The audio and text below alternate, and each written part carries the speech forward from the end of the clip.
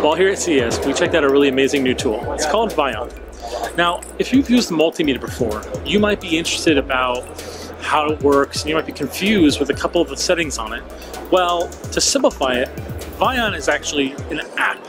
It works with a wireless Bluetooth-enabled multimeter with 2 prongs on a cord. It connects directly to the item, tests the voltage, and then the app actually reads the data and is able to automatically hot swap to tell you exactly the details. The rating, voltage, anything that you basically need to find, it's able to take from the multimeter, put it directly into the app. Check out a couple of these things they test in the process. Being a huge tech guy, I've always been interested in multimeter tools, but I've never really understood how to use it without having to basically dig through the entire manual. Now, if this is available, I'll be more likely to pick one up.